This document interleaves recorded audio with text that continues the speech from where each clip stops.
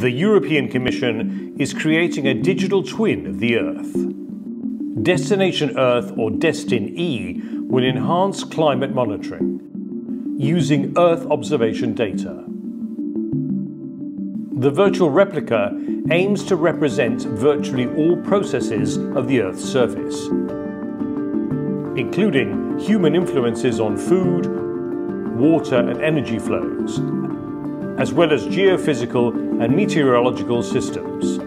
Set to start in mid-2021, the project will run for 10 years. Scientists hope these digital models will help understand climate impact now and in the future.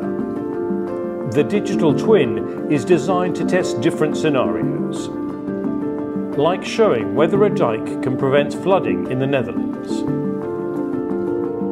DestinE's outputs could inform policy decisions on climate-related risks.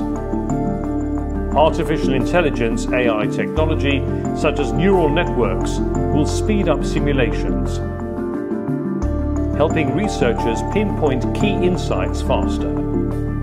Launching in November 2021, DestinE is co-developed by the European Space Agency and the European Agency for the Exploitation of Meteorological Data. The agencies aim to help Europe become climate neutral by 2050.